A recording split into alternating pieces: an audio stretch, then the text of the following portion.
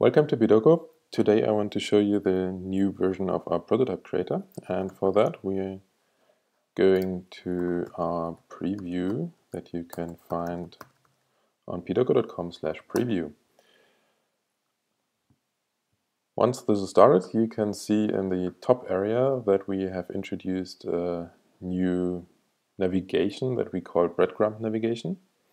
We are right now at the first page of this prototype. And let me first add a couple of things that you can recognize this page later on, like this. And first, we have a hierarchy in our prototypes. So we start with the prototype as the root element, and then we have the page that is the currently opened element. And so to go back to the prototype view, we just click on the name, and then we are here where you can see the list of all elements of this prototype divided by types like folders, pages, screen flows, layers, custom stencils. And to open a page, you just double click on one of those items, and there we are. We can also navigate using the browser history right now. We have two buttons in here, one for moving backward, one for moving forward in the history. So let's move backward. So we are back at the overview, and we can move backward once more, and we are at the first view that we had. The same works if you use the buttons of your browser. And so let's create a second page. There we are, my page 2. And let's pick some other content to make this a little different from the first page. This is the second page. And what we can also do, since we removed the tab buttons, we have introduced a shortcut navigation that is this little arrow in here.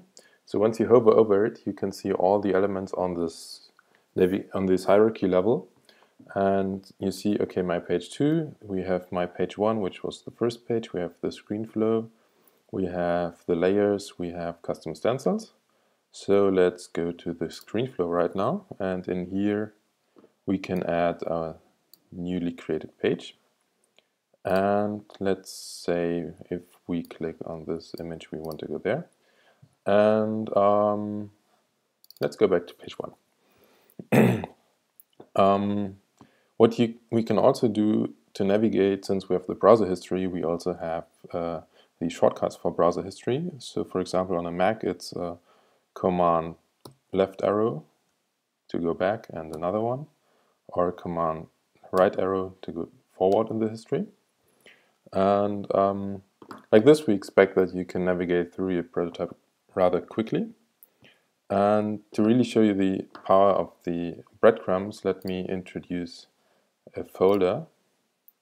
And we are now inside this folder. This folder is currently empty, so you see no elements. So let's pick a new page which is inside the folder, and now you can see how the breadcrumbs are assembled. We have the prototype at first breadcrumb, we have the folder as a second crumb, and we have the newly created page as the third crumb. And for every layer we have this hover menu where you can quickly access any element on that particular level. What we also added is the ability for you to work in multiple browser tabs. So for example, if we want to work on the second page and the third page, we can say, okay, now open the second page in a new tab. So we have this little button in here in this overlay that you can press to open it in a new tab. We have, if you go back to the overview, you can press the Command key while double clicking. That opens it as well in the background. I just did a double click, so it's now twice. We have also in this context menu added the same button that we have in the overlay to open it in a new window.